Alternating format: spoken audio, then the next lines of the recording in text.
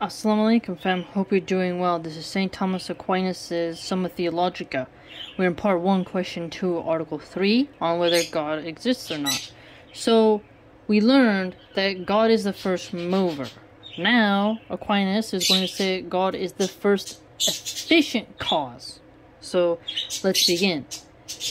The second way is from the nature of the efficient cause. In the world of sense, we find there is an order of efficient causes. So in the world of sense, there is efficient causes. There is no case known, neither is it indeed possible, in which a thing is found to be the efficient cause of itself. So notice this, nothing can be the efficient cause of itself, for it would be prior to itself. See that? So how can it be the efficient cause of itself? Because that would logically then say it had to be prior to itself. You see, that's brilliant. Which is impossible. Now, in efficient causes, it is not possible to go on to infinity.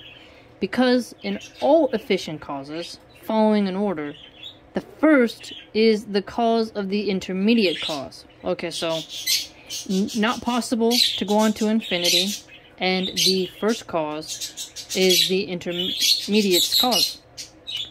And the intermediate is the cause of the ultimate cause. So you see the chain? So the efficient cause causes the intermediate then causes the ultimate. It's a chain of reactions here, a chain of motion, a chain of circumstance, a chain of cause, and such.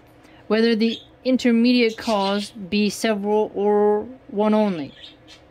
Now, take away the cause is to take away the effect. Very astute, right? If you take away the cause, you take away the effect.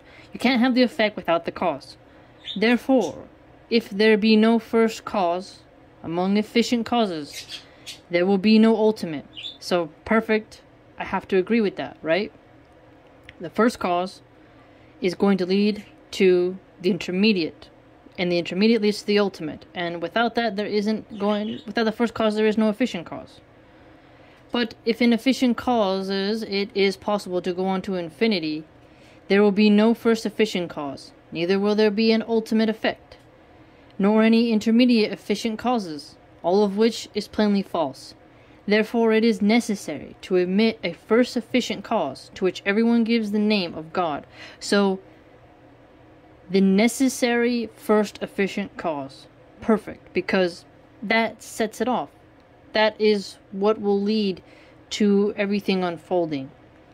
Regardless of how we perceive the world through our senses, there's still these efficient causes and intermediate causes and ultimate effects that will exist beyond our perception, but they're still there.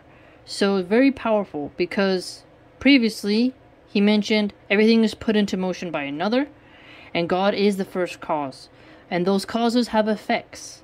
So if you have the first mover putting everything into motion, this is going to be the efficient cause of the first motion. The first motion leading to the intermediate cause and the ultimate effect and ultimate cause. So you see, it's very, very smart. So more potent and exact, but brilliant nonetheless. So remember, this is Aquinas giving us examples on whether God exists and what type of evidence there is for it. So, brilliant.